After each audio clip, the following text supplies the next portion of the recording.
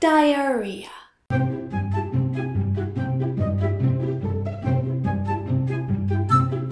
Hey rabbits, it's Trixie, and if you think that I look slightly tired, then you are completely right. My 2-year-old daughter is sick, and I basically spent the whole night bringing her water, cuddling her, telling her stories, and singing her songs. Everything that loving mummies do. But let's just say I didn't get much rest, and it's just a matter of time until I catch exactly the disease that she has. I already feel this tinkling sensation of the sniffles in my nose, and my throat is a bit sore. So let's use these valuable last minutes of health to make a nice new video. Under normal circumstances, feeling sick when you're planning to make a video is bad news. Today, however, it's a good thing, because it provides me with the perfect transition for the topic. I want to talk to you about funny, weird, and sometimes even kinda cute names for diseases and symptoms in German. So I'm going to compare the English names to the German ones. And one of the first things I found out during my research was that the German language is way more descriptive. In English, there are mostly very medical sounding terms,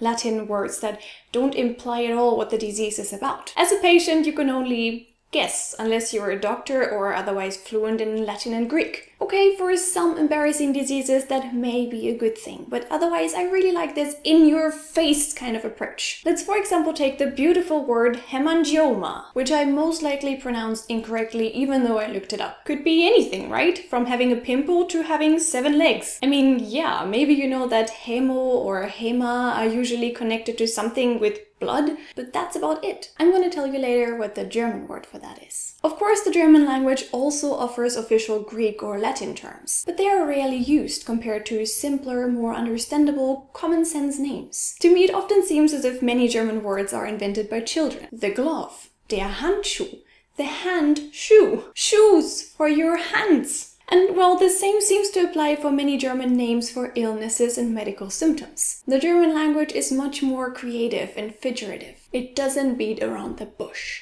Any questions left? No? Then here we go.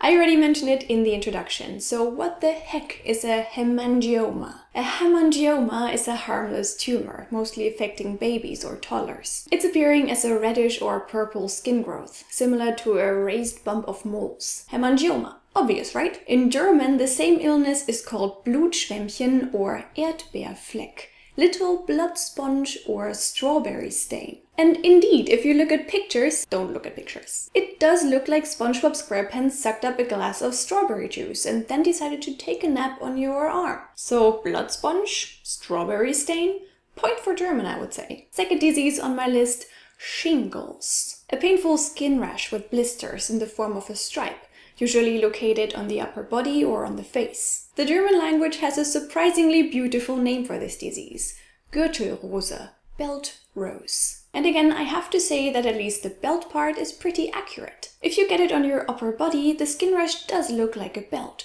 starting on your spine, going one time around your body. However, even though it sounds beautiful, the word Rose does not actually refer to a flower. In fact, Wundrose is an old German word for a skin infection. So, Gürtelrose, belt-shaped skin infection, which perfectly describes what it is. From beautiful to slightly nasty. Do you know what the German word for angular cheilitis is? That's when you have cracks in the corners of your mouth. Like, for example, when you have dry skin or after eating a döner. Well, we sometimes call it Faulecken.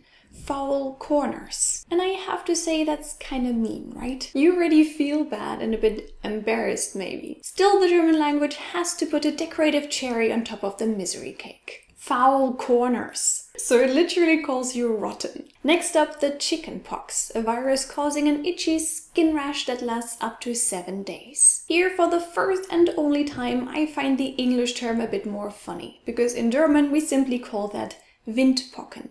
Windpox. But the German language is not going to chicken out now. There is a disease where it's exactly the other way around. English calls it something normal and German connects it with chicken. I guess you all know what a corn is. This thick and hard skin layer, mostly occurring on hands or feet. It develops when the body tries to protect itself, for example against the pressure of too tight shoes. Now, ladies and gentlemen, in German the corn is called das Hühnerauge, the chicken eye, which is slightly disturbing. At least I wouldn't like to have a chicken eye under my foot. No chicken parts whatsoever, actually. So, Thanks, German language, for making me more careful with too tight shoes. Talking about embarrassing things that may or may not happen to your feet, what about an athlete's foot, which is a very contagious fungal infection on your feet's skin? Here's the perfect example for the in-your-face approach of the German language. We call it Fußpilz, foot fungus. And even though that doesn't sound that charming, it is what it is, right? What I'm trying to say is, isn't the English term athlete's foot a bit euphemistic? Ew, what's that on your feet? Well, Evelyn, from going to the swimming pool every other day to train my gorgeous biceps and six-pack, I have athlete's foot. That means I work out and I'm sporty and strong. Sure that's not leprosy? That was the worst fake sneeze in history. If you have the sniffles and teary eyes, especially during certain seasons, then it's quite likely that you suffer from hay fever, a nose inflammation caused by allergens in the air, for example pollen or dust. Now the German word for hay fever is quite similar, but a bit cuter and more accurate, I would say. We call it Heuschnupfen, the hay sniffles. But the sniffles could also mean that you simply caught a cold, like it's my fate very soon. Unfortunately, a cold comes with many other symptoms as well. For example, coughing, having a sore throat, or having the chills. That's when you're feeling cold and you cannot stop shivering, even though it's actually pretty warm in your house, and most likely you're gonna have a fever too. In German, this couldn't be named more accurately. It's called Schüttelfrost, shiver frost, which just nails it because it contains the shivering part and the freaking cold part. Not usually connected to having a cold, but also very common, diarrhea. And I just love this one. You love diarrhea? Is that why it comes out of your mouth every time you make a video? No, I mean I like the German name for diarrhea. It is just so brutally honest. Germans call diarrhea Durchfall, fall through. And I mean, if we are honest. But wait a second, you didn't describe what diarrhea is. You did this for all the other diseases. Oh, come on, everyone knows that. You just want me to talk about poop. No, Trixie, seriously. Enlighten me. What is diarrhea? Okay, so it's a very loose or watery big business. Imagine chocolate pudding or a cocoa drink coming out of your butt. Ew, Trixie, you're so disgusting. It's no surprise that your views are going down lately. But you... Transition. Chocolate pudding.